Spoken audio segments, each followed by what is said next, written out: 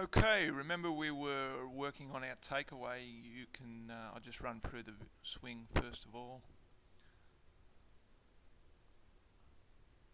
Okay, so I found that in your takeaway the club face was really moving too early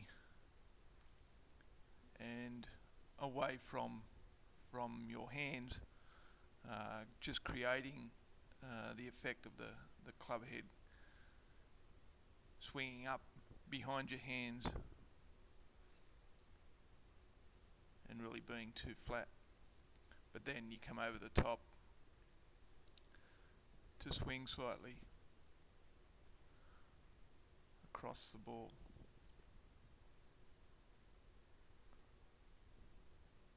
So what we want to try and do as a drill, put a ball behind the club head at the start of the swing, and nice slow even backswing, and you can see the hands and the club face are working back together, just creating a better backswing to allow the hands and club to work together right through the swing. Over here the club face is open and loss of grip. Over here it's nicely in line with your chest and working through the swing. Okay, so that's a good drill to use just to create a better takeaway.